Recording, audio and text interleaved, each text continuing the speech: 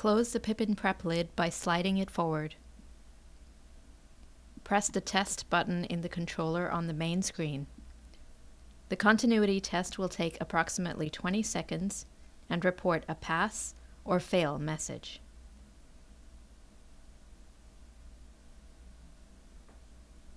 If the continuity tester indicates pass, proceed to load samples. If the continuity tester indicates fail, the separation or elution branch that is out of range will be highlighted in orange.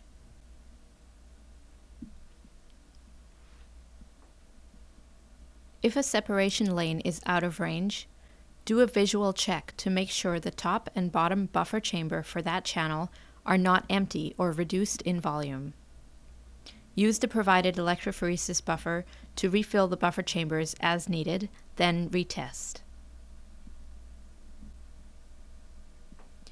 If all the separation branches fail the current test, the cassette may be below room temperature. Wait till the cassette reaches room temperature and retest. If a separation branch still fails the current test, do not use that lane and notify Sage Science support. If an elution lane is out of specified range, remove all buffer from the elution well and replace with 40 microliters, being careful not to introduce bubbles in the elution well. Then retest. A lane with failing elution current may still be used as a reference. Open the Pippin prep lid by sliding it back.